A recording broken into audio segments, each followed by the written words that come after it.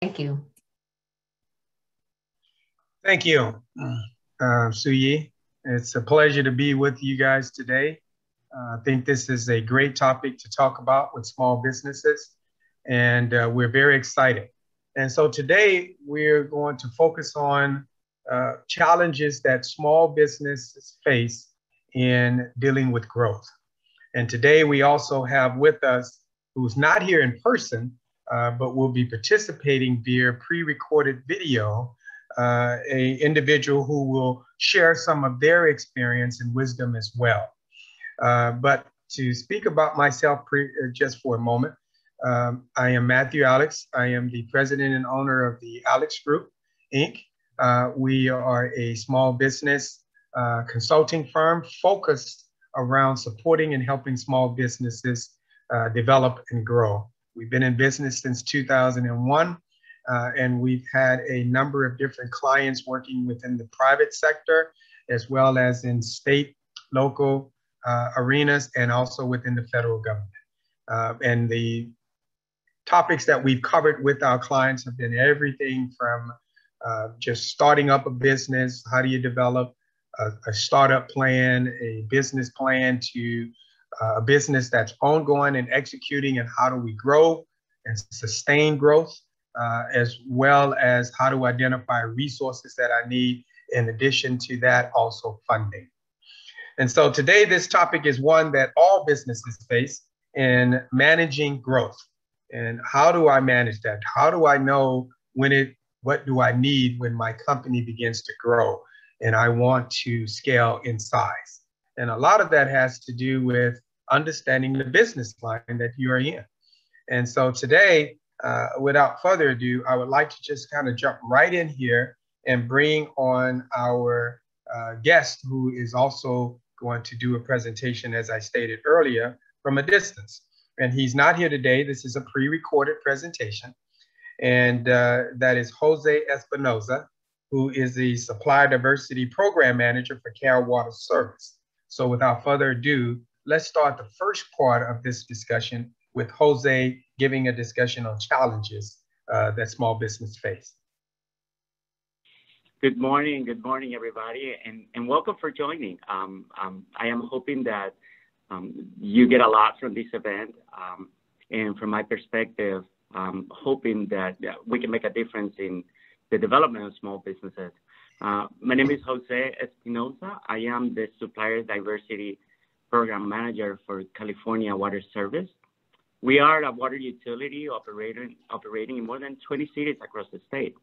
My role in Supplier Diversity is to help our organization achieve the goal, which is 21.5% of procurement with minority-owned, woman-owned, disabled veteran, and LGBT-owned businesses.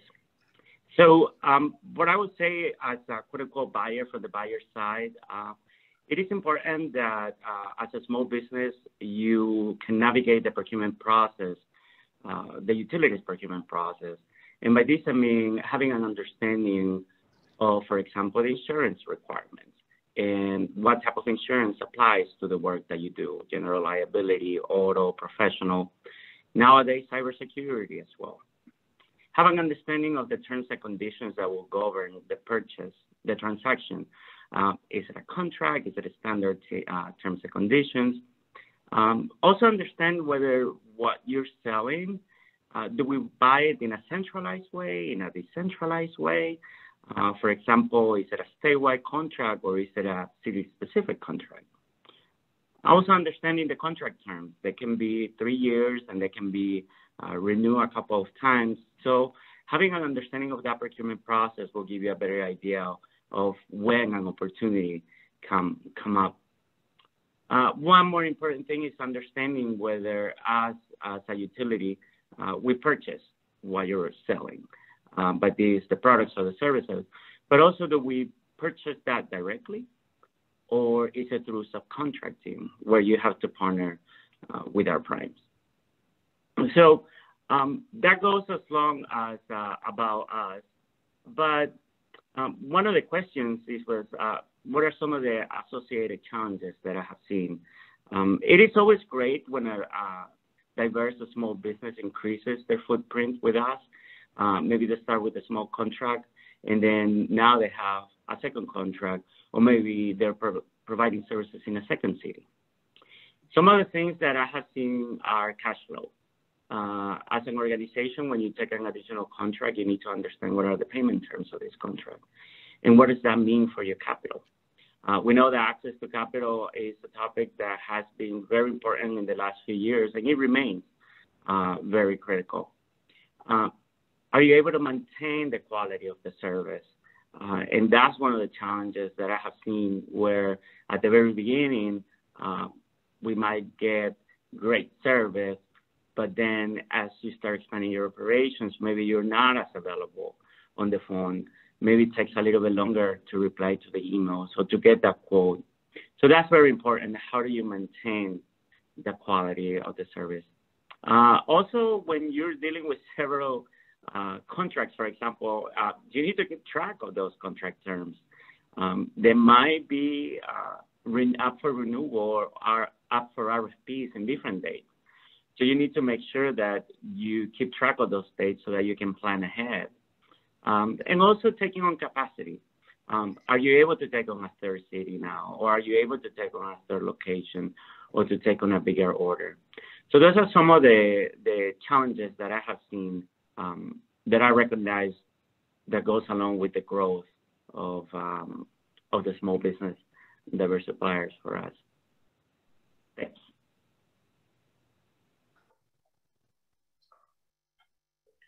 So now we hear what Jose was talking about in terms of challenges that small business face. I want to take a moment to break it down just a little bit further. And so as a small business, you have an idea. You have a product or service that you offer, and that you now want to provide that service or product to others, and whether it be individuals or whether it be to agencies. But the first thing you have to do is understand where you want to be within the next 1 to 2 to 3 to 4 to 5 years. So you need to develop a plan. And in developing that plan, you're going to address certain topics. In order to grow, you must have a good organizational structure. And understanding your organizational structure from top to bottom help you understand what you need in order to provide the service that you want to provide, or produce and sell the product that you want to sell. And so understanding the organizational structure is key. But the next part of that, and as we go through this presentation, everything tends to come back to dollars and cents. And so I might have an ideal world, an organizational structure that gives me a CEO, that gives me a CFO, Chief Financial Officer, that gives me an operating officer, that provides a HR department, that provides an accounting and finance department, that provides, if you are working in the logistics train, a division that deals with logistics, and on and on. But only you know what your needs are within your organization. But that's ideal. But right now, the question is, what can I afford and what can I sustain? And so that's the same when looking at that organizational structure. And that's based on the amount of revenue or the amount of work activity that your organization is producing at this day and time. And so therefore, as we all know, in small businesses, you wear multiple hats. So then that's where you look for key people that you can bring into the organization that are multi-talented in different areas and that are capable of wearing multiple hats, so that now you can do more with what you have. And that way you can control your growth. Growth is one of those things that you want to manage. You just don't want to let it get out of control, because it can overwhelm you very quickly. And you can be in a situation where you may have had a successful launch, but then now you're struggling because you can't keep up with orders, because you don't have enough equipment or you don't have enough personnel to produce that, and you can't service your client. And that is not where you want to be. We want to be in a position as a business to where we can meet all of the requests that come through our door in a timely, effective manner with quality and top of the line service. And so therefore, organizational structure is key. So keep that in mind. The next one is you need to have systems and processes in place that will help the organization function. What do I mean by that? Creating an organization is just putting boxes in a place with attaching responsibilities to those boxes. Now, when it comes to execution, how do we execute? How do we do what we do, whatever that is within your business? Then you need to take some time to outline that, lay it out, because some of the challenges that small businesses face in growth is they do not have a very clear and concise process to execute whatever service that they're providing, internally and externally.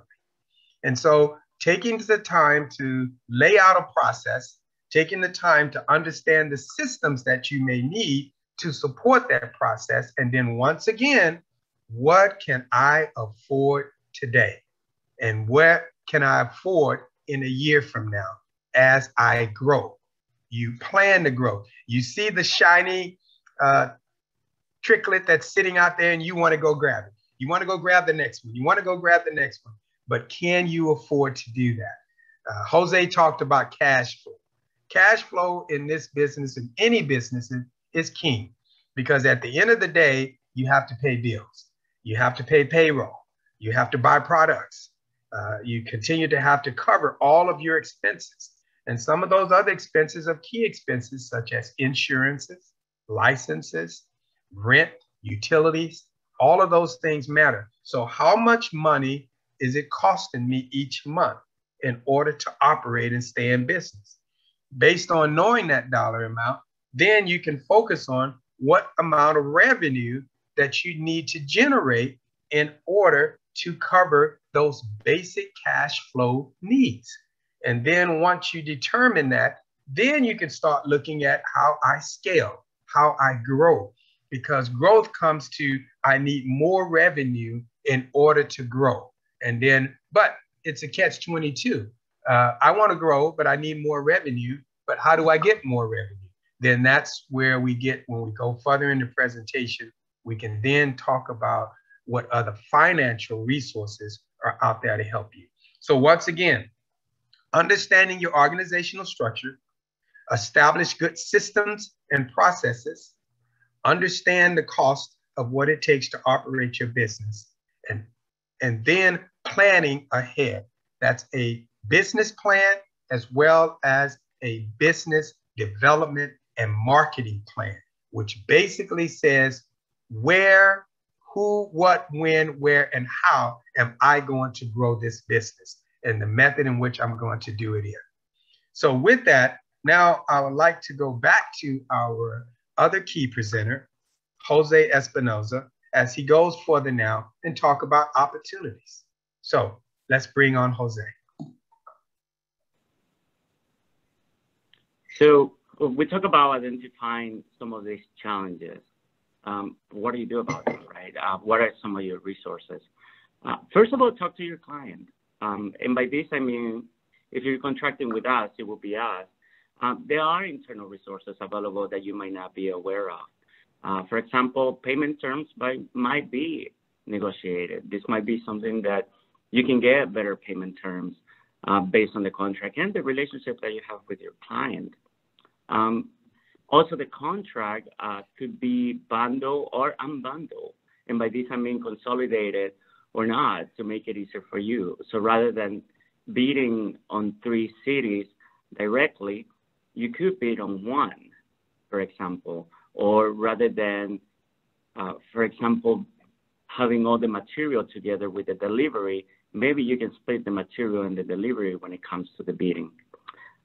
Also, extensions or amendments to the contracts that can help you. We do recognize that at times pricing does change, especially nowadays with everything going around the supply chain. So it is important that you talk to your client and help them understand. After all, your viability is our success. The last thing that we want is one of our suppliers to go under because we were not aware of certain things. And now we have a gap that we need to fill in our operations. First, talk to your client. Second, talk to advocacy organizations like the California Capitol. These organizations have access to programs that are sponsored either by the state, by the federal government, or even some of the utilities as well. So they have a wealth of information that they can help you access programs or assess capacity for you to continue growing. Third, I would say industry organizations. For example, we have the American Water Works Association. It is whom we're connected to. These organizations are aware of the challenges that small businesses can face, and they can bring to the fore resources for you. It could be training, it could be access to capital. So I would say those are your three main resources: your client, advocacy organization, and industry organization. Now, you as a business owner, how do you recognize that you're facing these growth challenges? What I would say the tipping point will be when you are focused more on the operation than rather on the vision of the business. You as a business owner, you are the one that needs to drive it forward, and you're the one that needs to come up with the vision so that your personnel, your employees, your partners can help you execute and take on that. And along those lines, my tip for scaling will be to train your employees. Train your employees and provide them agency. Empower them to make the decisions. Empower them to represent. I know that we want to be in control. I know we want to know, but it is important that you allow your employees that opportunity for success, that opportunity to show what they can do. And I think that if you enable them, if you empower them, that will be a key for you to continue growing in a way that it's sustainable. Thank you. Thank you, Jose. Jose covered a couple of items focusing towards contracts, focused on vision, training, empowerment, understanding other organizations where you can seek support. So let's talk about a few of those. First, let's talk about leveraging your resources and leveraging your relationships. I always say it's key that any business that is beginning and starting up and is operating should know organizations around their environment that support or do some of the similar things in which they do. There are a number of professional organizations, and I'm not going to try to narrow this down to a specific industry, but for example, the Society of American Military Engineers is an organization that supports efforts towards construction and engineering industry.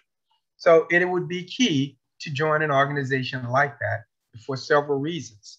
For latest up-to-date information about the trends in the industry, for updated information on potential opportunities, because more than likely, a lot of the agencies that you would want to buy your services from are part of that organization, as well as looking for teaming partners, as well as looking for resources, employees to work with, and just to be able to network and build a collaborative group that you can use as a sounding board in terms of challenges that you may face, that they have already faced, and they could share that with you. And that is key.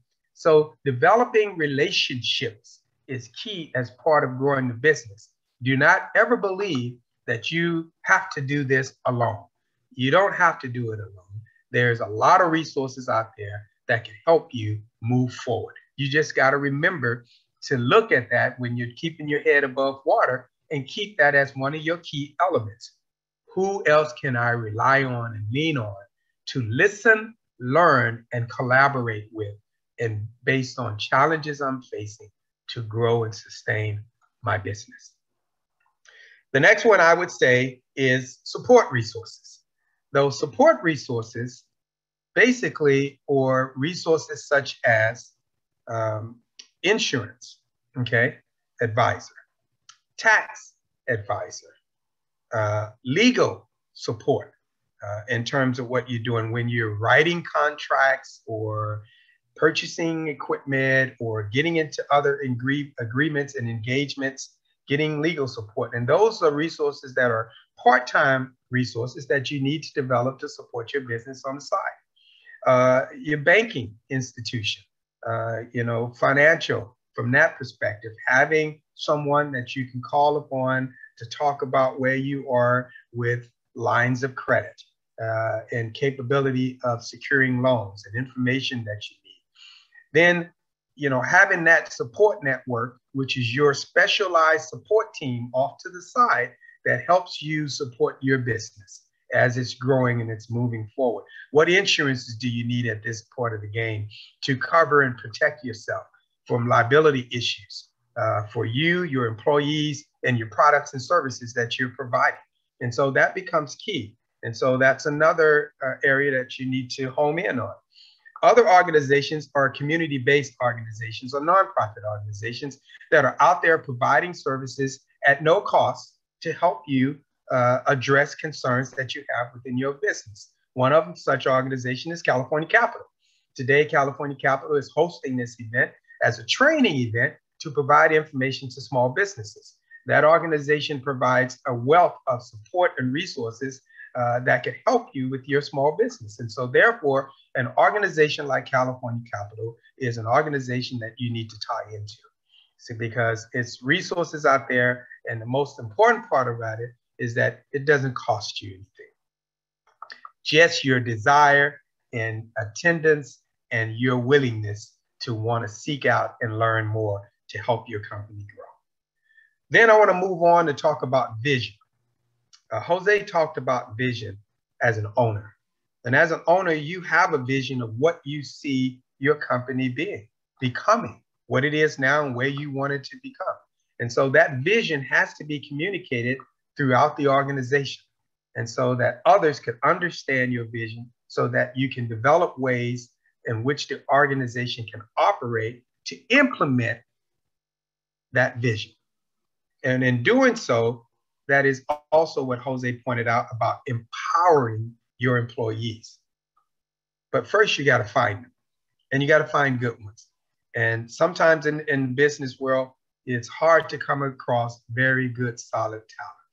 And so therefore, that those organizations that I talked about earlier that you can become a part of, you can be able to collaborate with them to find good, solid talent that's out there that you can bring into your organization that will understand what you do, buy into your vision, and help you grow your company. They become key because you have to trust them.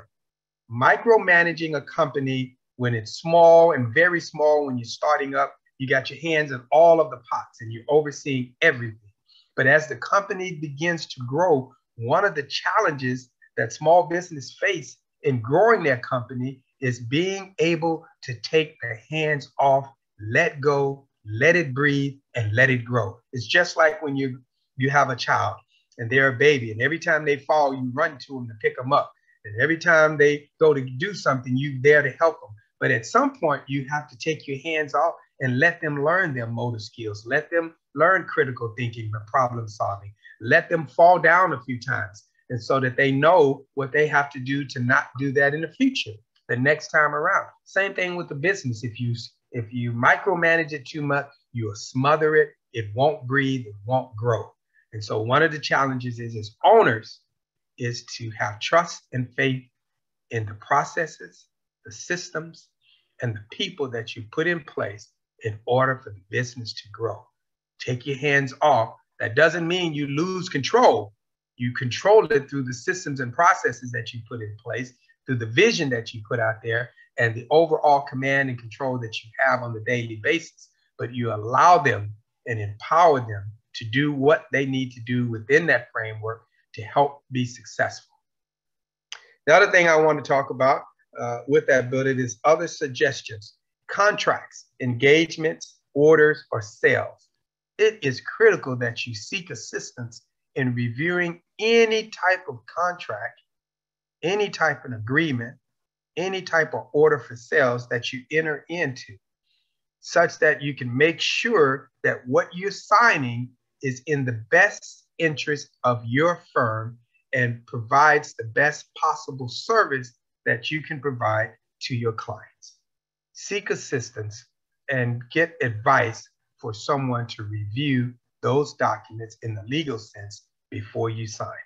The laws continually change here in the state of California, and you do not want to get caught later with an uh-oh in the middle of an engagement, because that can be drastic. Other suggestions that I have concerning growing at this time with your business, Jose said that he can tell when a business is growing and struggling by how much time you, the owner, is putting into that business. I would say that in addition to that, when you understand where you are in the growth process is when you start feeling those pains. What I mean by that, I can't feel any more orders because I can't get to them. Why can't I get to them? I can't take on any more sales because I don't have product. Why do I not have product? I can't produce anything because I don't have the equipment to produce. I can't get out there and service that client because I don't have enough resources. Right then and there, you're now identifying areas that are preventing you from growing your business. But remember what I said at the beginning. We want to manage the growth, not allow the growth to manage us. So that means that you determine how and when you want to grow, and be clear and concise and strategic in doing so. Just don't take on things to take on things and get to a realization that I can't service my client. I can't provide the products that they're asking for. I can't provide the resources that they're looking for me to put on site to execute that project, or I don't have the capacity in my building warehouse in order to bring in more material so that I can sell. So make sure you understand all those facets. So you're constantly planning, you're constantly evaluating your business and your business process, and you're constantly looking at your cash flow, and all of those factors come together in making the decision on how you grow. But you can do it because there are businesses all around the world that are growing and growing at a healthy pace each and every day and sustaining themselves. Sustainment is a key part of the growing process. What do I mean by sustainment? It's one thing to get the golden charm, but it's another thing to be able to keep it. What do we mean by keeping it? Being able to provide a service consistently at a level of high quality continuously. That's sustaining, meaning through 1 year to the next year to the next year at the level of growth in which you are. And those processes, those systems, that organizational structure, that understanding of cash flow will help you get there. And so now let's move on to back to Jose so that he can share with us one more item in an area concerning opportunities. So let's go back to Jose. As my parting words, I will tell you that it can be done. I have seen the growth, and nothing is more fulfilling in this role than seeing that. As a story, there is a woman-owned business in Southern California that provides janitorial services for us. After meeting her in an outreach event like this, she came to compete for our SLA contract. She submitted competitive pricing. Also, her quality of service has been great. So she has that contract. And then all of a sudden, a second opportunity came with our Rancho Dominguez Torrance office. And again, just learning, or that district learning about her quality of service, they were excited to bring her into the bidding as well. So she won the second office. So now, after having continuous conversations with her, I remind her how important it is for her to maintain her quality of service, because that was one of the major reasons why the second city wanted to bring her over, because they knew that she was reliable and that the service was top notch. So those are some of the stories that we see. So just sharing that to let you to remain positive and to let you know that it is possible, that your fellow other small businesses can have those successes. A couple of points. One, since we are small businesses and I'm a utility, I'm always seeking for contractors for us. We have opportunities in fencing, we have opportunities in water pumps, we have in janitorial services, commercial electricians, industrial electrician work. So finally, my contact information, the California Capital team will send it to you. So if you have any ideas, if you want to forward me your capability statement, a brochure, your website, or anything that I can take a look at, I'll be more than happy to receive it. And once again, thank you for joining the event, and thank you for the California Capital. They always do great work. I'm always proud to partner with them. Thanks. Thank you to Jose for sharing with us today in the areas of challenges that small business face, suggestions, and potential opportunities. Now, as I recap, I want to focus on the last area that he was talking about. Growth, seeing the growth.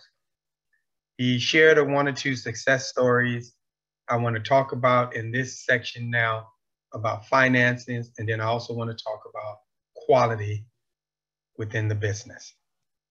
First, let me say, sometimes in growing the business to be successful, we have to pause and take a step back. What do we mean?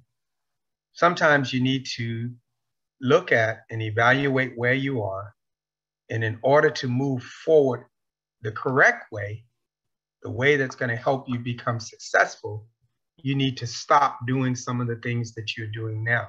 Even if that means if we're bidding on projects right now, maybe I need to stop bidding on projects in order to re-engineer, retool, readjust, and modify my process and the way that I go about doing my business. The key is to develop a quality product. And so how do I do that? The second part of that is, how do I get that quality product out to market? What avenues do I have that are available to me in order for me to do that? Do I understand those avenues clearly? Am I in the right lanes right now? Or should I adjust to move into different lanes in order to easily get my product out there to the market? Whether that product is an actual material that is being sold, or particular services that we are providing.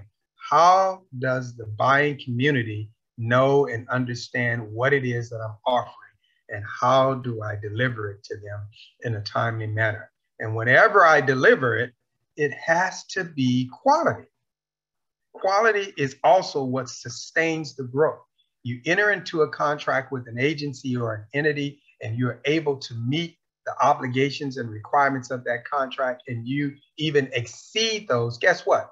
They are going to want to do business with you again. And the key is, how do I establish repeat business? You want to be in the business about establishing repeat businesses. Those relationships that I talked about, now let's talk about relationships with buying community and services. You do not want a one-time, one-shop done type of relationship. You want to create those relationships with those buying communities in which they come back to you again and again and again and again. And that's how it is done with products, whether your product is shoes, dresses, jewelry, perfume, or any of those things. Whatever they are, is the idea is to get the customer to come back and purchase again. Same thing if I'm providing professional services or any other type of services. The idea is to get that buying community or that buying agency to want to come back to me again and again and again. And guess what? When they come back and buy again and again and again, what happens is that your revenue grows. And if your revenue grows, then you can grow your business in a managed way. That means you can buy additional equipment that you need. Now that means you can enlarge where you are from one location to another to expand. That means that you can go hire more qualified individuals to be part of your team. That means now you have an established contract, you have an established track record. Now you can put that information together in a proper manner and then go present it to a financial institution or someone who is lending money to help you develop I won't say backlog, but the reserve of financial capital that you would need to continue to sustain and grow your business. Those elements are key. So quality of service is key. Delivery is important. And then seeing the growth. I had a client one time that was doing a lot of work and they were bidding on different jobs, but they couldn't get past a certain dollar amount. And they didn't understand why and how.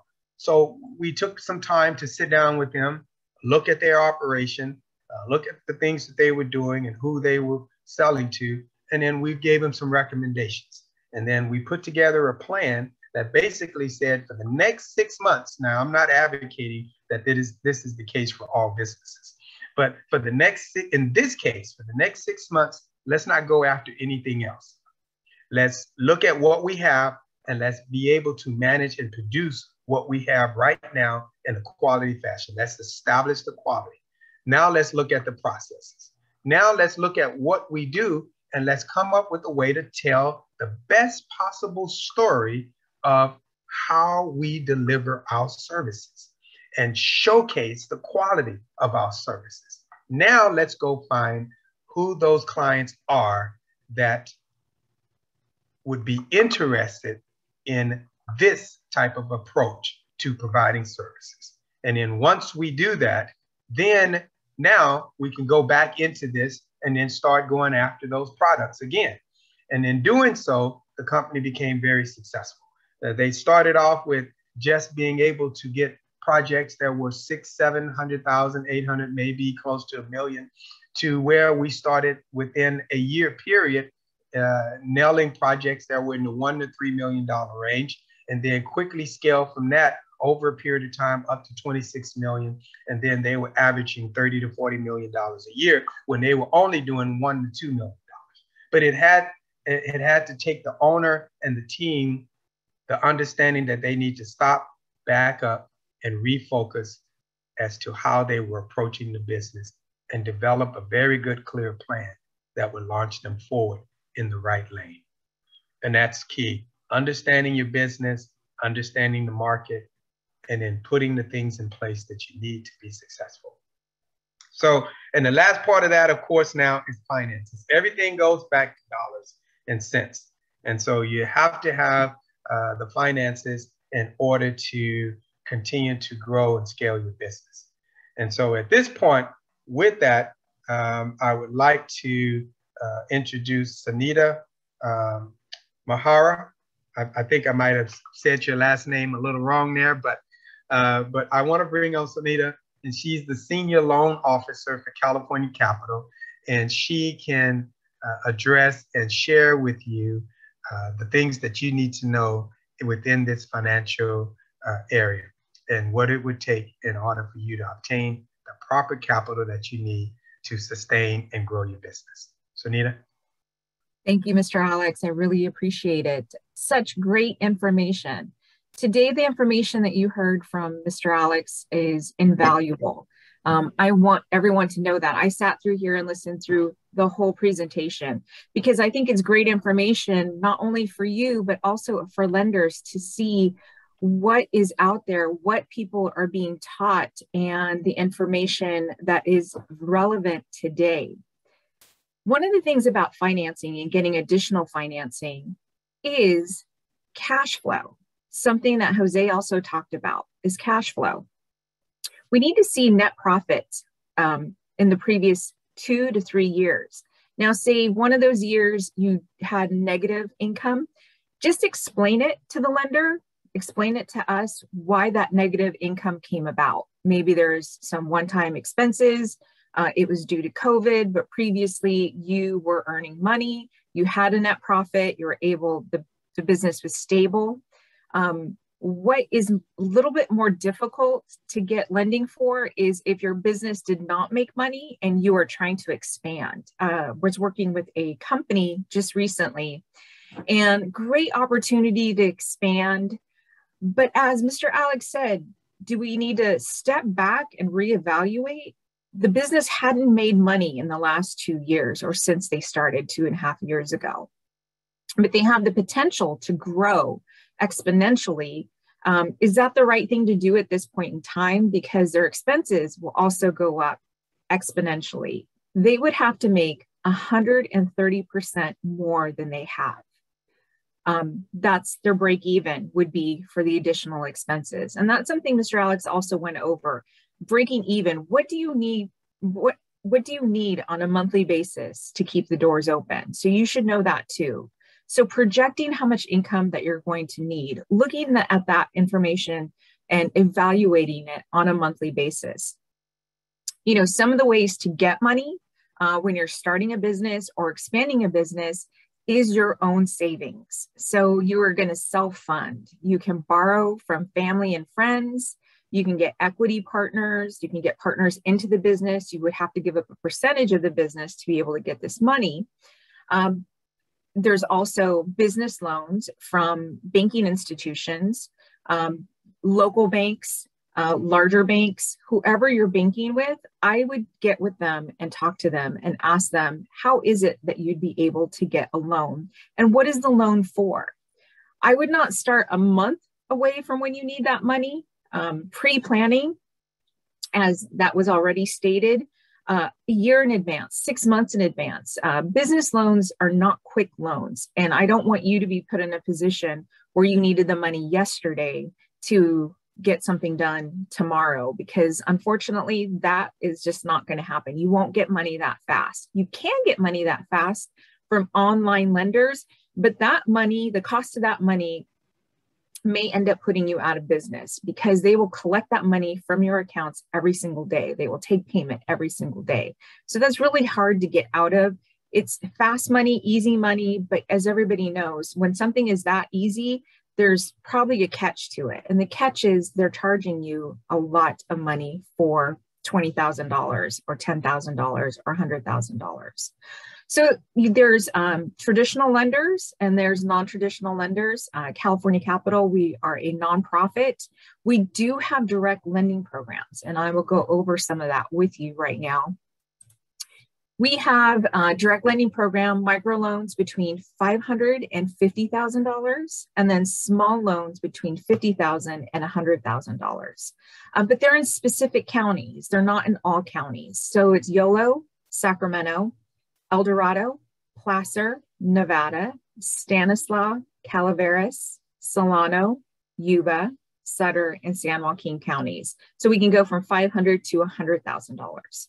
Now we have another loan program. It's our small loan program, and we can go up to $150,000, but that's also county specific. So that would be Sacramento, El Dorado, Placer, and Nevada counties. If you want more information from that, I will go ahead and put it in the chat. You can go to californiacapital.org and find information in regards to those loans there as well. But that's just some information that I wanted to give to you today, is to make sure you know your cash flow, as was stated already, to not have a net profit and wanting to expand. That's going to be difficult for you to be able to get a loan with a banker or a non-traditional lender. Also, one of the things that I want to go back to banking. You should really have a banking institution that works with you, right? Meaning working with you, that you pick up the phone and you can talk to somebody. I know there's been a lot of movement with a lot of bankers locally moving around to different banking institutions, but you could also follow them, or you could speak to somebody else there. The larger banks, it might be a little bit more difficult, but your local banks, they know they know the businesses in the area, they live in the area. You may have better luck with them. So I would just shop around. So shopping around for a banker is also a thing that I think that you should do, because that's somebody that you can have a great experience with and that knows local business. So that's just something I wanted to throw out. And then constantly reevaluating your business. So on a monthly basis, make an appointment with yourself. On a weekly basis, on a monthly basis, put it on your calendar. So that way you can reevaluate what's going on, what's going great, what's not going so great. I know that sometimes when companies expand, it's more difficult to get a hold on things, but this is definitely something that you should look into as well, is making sure that you're constantly evaluating your company. If anybody has any questions, please let me know. I can answer them in chat. And I'll just open it up right now for questions for myself or Mr. Alix. Thank you, Sunita. At this point, we will